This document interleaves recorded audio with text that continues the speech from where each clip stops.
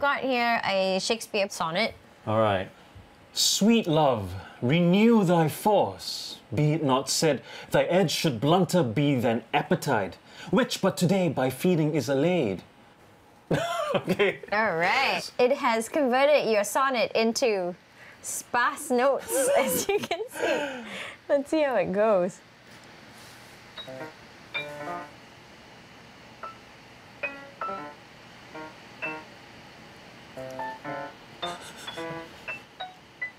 I like it. You know what it sounds like? It sounds like a little kid just jumping on the piano. I got a rhythm out.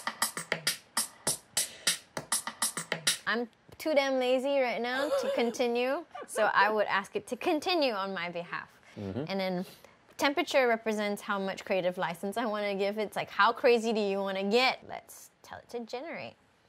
Generating, making music. I can just imagine a robot. You know what? Whatever they're doing could probably take us a few hours and they just done it in a few seconds. So, ta-da! Wow, okay. Right? Let's listen to it. Let's hear it. That's what we did. Okay. It essentially just kind of does that, and then you realize that you don't like it. You could tell it to do it again. You know? And it won't complain, right? And it won't complain. So in many ways, you might not even need to be musical. You just need to have some level of taste to make music, if this is what you really want to stick into. Are you ever scared that AI might take over, your job as a songwriter?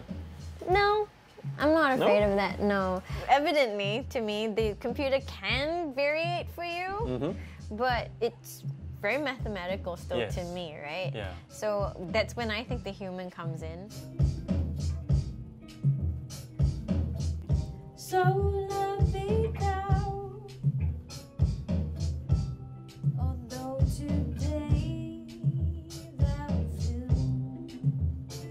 I still find it quite collaborative at this point, but clearly we're the decision makers.